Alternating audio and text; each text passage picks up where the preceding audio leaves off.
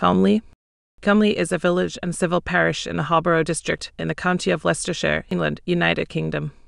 The closest town is Market Harborough. The population of the civil parish, including Laughton, Leics at the 2011 census, was 209. The name Gumley is a contraction of the Anglo-Saxon Gutmundesleah, meaning Godmund's clearing. History. The village is first mentioned in 749. King Ethelbald of Mercia R. 760–757 held a synod at Gumley in Nidir at the instigation of St. Boniface to answer accusations that he had been oppressing churches and monasteries. The outcome was that Ethelbald released the church from all public burdens except the three common burdens of providing military service and building and repairing bridges and fortresses. These obligations arguably initiated changes in the land tenurial system of England and eventually led to serfdom. King Offa visited Gumley in 772 and 779 for the wittenage motte of the kings of Mercia.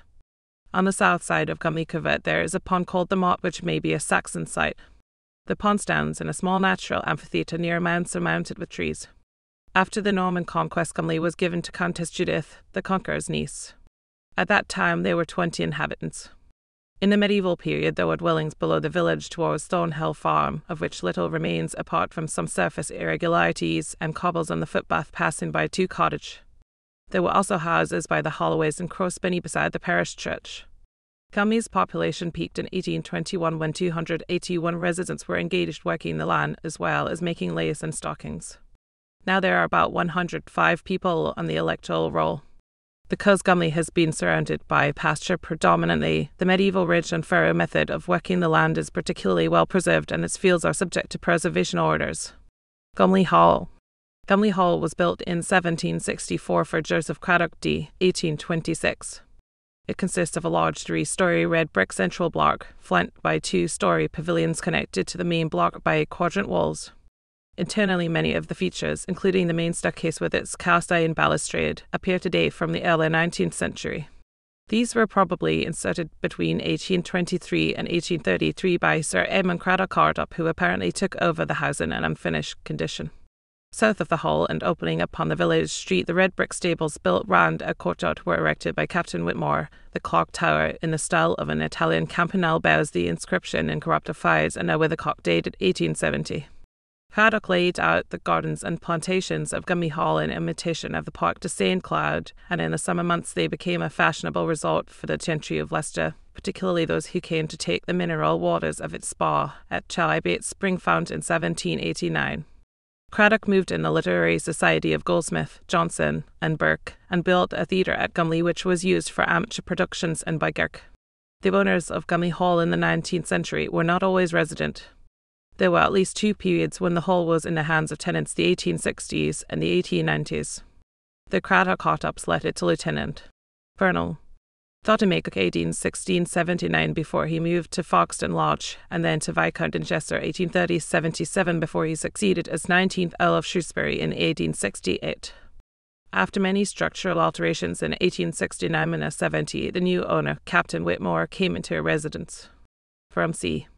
1890, when he moved to Essex, he let the hall to a succession of tenants: Thomas Key Tapling, 1855–91 MP, for South Leicestershire; James Coates, 1830–1913 of J. and P. Coates Limited, and from 1893 Mrs. Emma Belleville. In 1897 the hall was bought by the Murray Smiths, who lived there until 1940. One of their governesses was Evelyn Cheeseman, later a celebrated entomologist and traveller.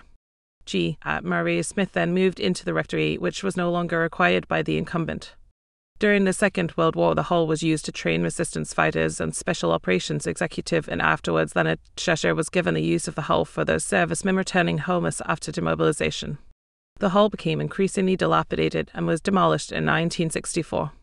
Other buildings. St. Helen's Church mostly dates from the 14th century with later additions. The tenor bell was cast around 1520.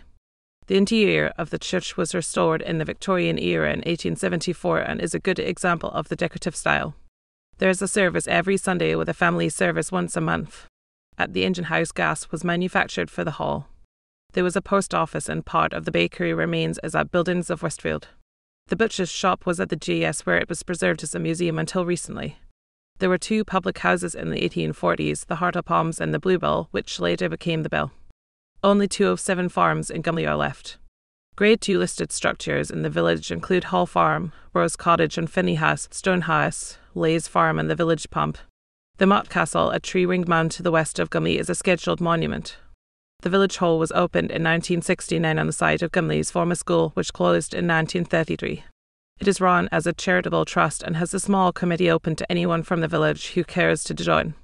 There is a fish and chips evening in February and a summer barbecue in August, as well as other social events. Village activities.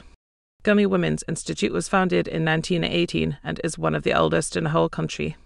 Meetings are still held most months in the village hall. The Fernie Hunt, founded in 1853, traditionally holds its opening meeting in Gumley in October. Gumley Cricket Club is a village cricket team based in Gumley, Leicestershire, England. The club has 2 senior teams. The Saturday Roman 11 currently play in the Leicestershire and Rutland Cricket League, and a Sunday Roman 11 team that play friendly fixtures against an established selection of clubs.